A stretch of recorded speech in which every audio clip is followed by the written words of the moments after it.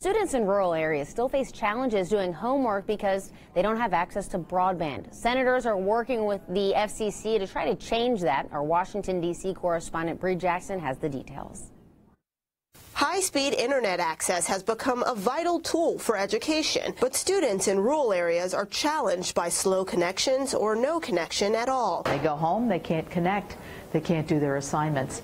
It's really a detriment. Senator Shelley Moore Capito, a bipartisan group of senators, and the Federal Communications Commission are all working to bridge that digital divide by expanding broadband coverage in rural areas. You see, 7 in 10 teachers assign homework that requires internet access. Federal Communications Commission data show that 1 in 3 households do not have broadband.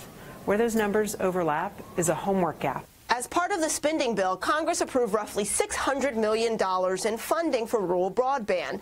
Capito says that money will help improve internet access, but challenges in rural areas remain. Capito says the landscape and the lack of population in West Virginia and other rural areas make it difficult to expand broadband. We got a lot of mountains. It's difficult. We're rural, so the economics are more difficult for the providers, and that's where I think the federal dollar comes in to try to spur that development. Broadband supporters hope the president's infrastructure package not only improves roads and bridges, but also provides additional solutions for internet access students need. In Washington, Bree Jackson.